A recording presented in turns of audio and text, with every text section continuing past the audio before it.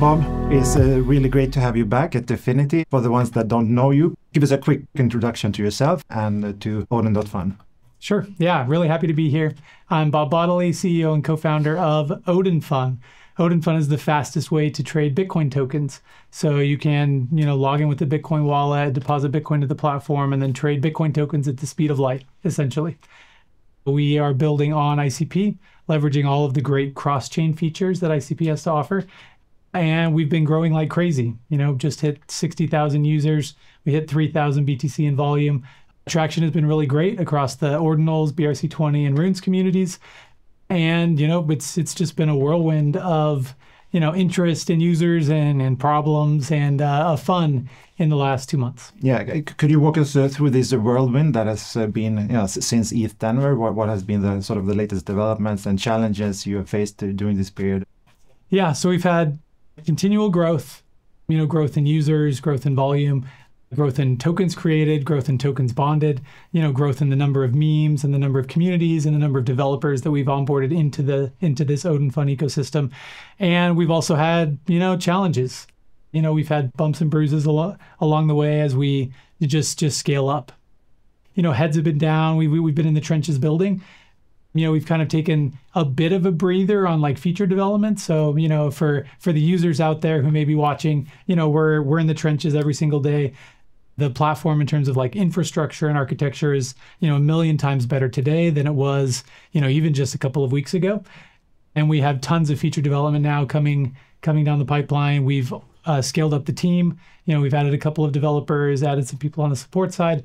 And so this is all kind of like setting us up for, the next wave. Yeah.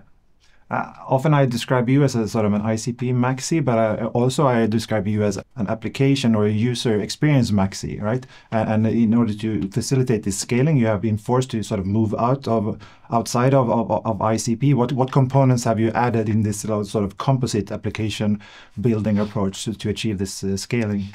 Yeah, I think I would probably call myself a user experience Maxi. Yeah. That's probably the way to do it. Creating a seamless user experience was essentially our top priority in building Odin Fun. We wanted speed and we wanted like a native application feel, and we weren't going to give up speed or fantastic user experience. And so our entire architecture was built to enable a fantastic user experience. And ICP made this really easy, with threshold signing, with HTTP outcalls, with the ability to do account abstraction and chain abstraction and even like session keys. Users can just come in with a Bitcoin wallet. They don't need any other wallet. They don't need to pay gas fees. They don't need to pay network fees. They don't need to go get any other token. They just come in with their Bitcoin, deposit to the platform, and then they're off to the races. And all transactions are just 2 seconds. So you buy and then it's done in 2 seconds. Like it just feels blazingly fast. Yeah. And so user experience Maxi, I think, is an appropriate characterization. Yeah. But then you have had to add these components outside of ICP to achieve this scaling as well. What type of components have you had to add?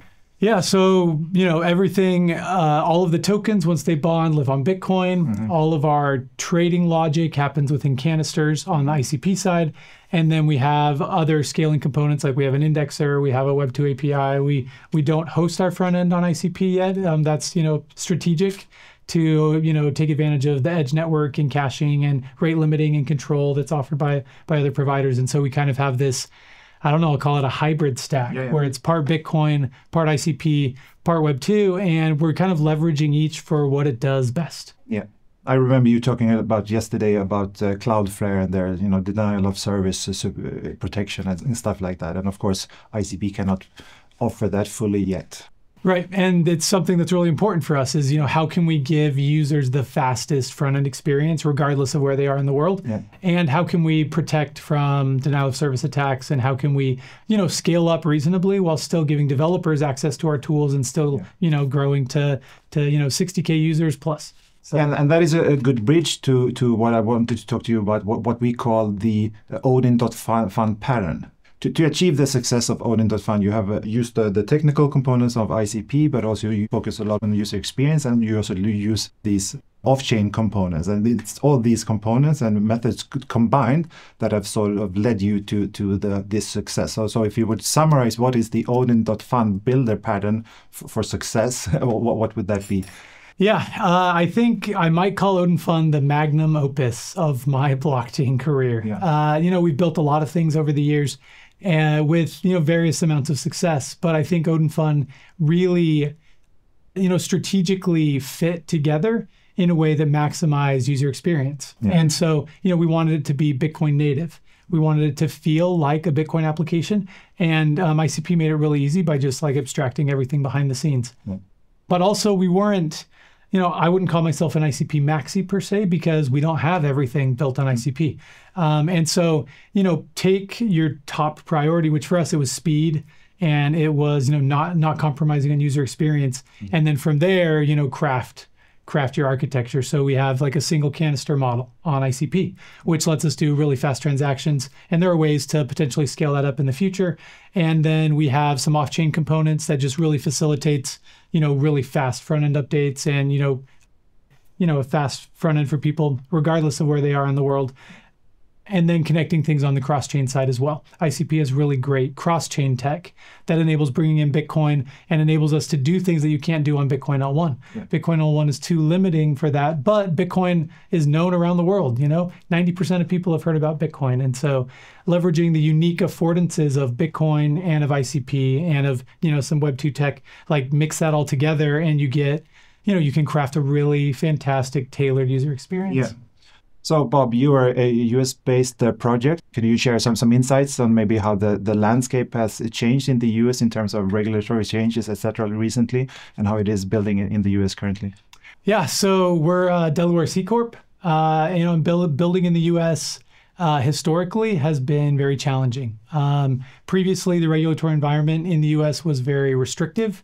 They took a regulation by enforcement type approach, and so. But now a lot of these suits are getting dropped, and there's a lot, with the current, regulatory environment with President Trump, regardless of whether you agree with his politics or not, the regulatory environment is significantly better now in the U.S. And so this opens up room for innovation. It opens up room for entrepreneurs that want to come in and build crypto businesses in the U.S. directly. And I think that over the next 4 years, I think we're going to see a lot more innovation and a lot more interesting developments in the crypto space in the US because of this change. And I think also if you look at tokens and what's happened with tokens, a lot of them have been, kind of weak sauce tokens in a sense. Like they haven't been fully, like equity, for example. You can't really do equity as a token. But I think in the next 4 years, we're going to see a lot of innovation, a lot of growth in this space. And so I think the US, especially for the next 4 years, is a great place to build a crypto project.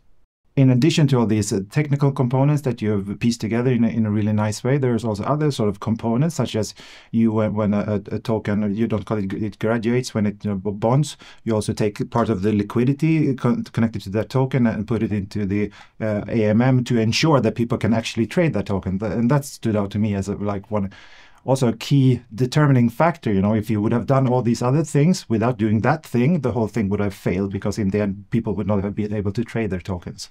Right. I think getting users and getting liquidity is the top challenge for, you solve the technical piece, and that's what the developer mind wants to solve, is how can I put all the pieces together. But then you have to figure out, how do I get users? How do I get liquidity? How do I solve this, chicken and the egg problem of bootstrapping this protocol? Yeah. And so we chose this pump fund model, so you can come in, create tokens really easily. They only live on Odin Fun initially, and then bootstrap liquidity up from there. And I think that has given us a lot of traction in terms of just bootstrapping liquidity and trying to get some initial traction. Yeah. Where, that's kind of even now moving forward, that's our challenge, is how do we go from, where we are now, how do we 10x what we're doing, and how do we go get tier 1 centralized exchanges to list tokens from Odin Fun, and how do we work with market makers, and how do we partner with wallets and exchanges to just make this, 10 times bigger. Yeah. So don't forget the users and don't forget the liquidity. Well, let that be the final words of this conversation. Great to meet you again, and thanks for this talk. Yeah, thanks so much.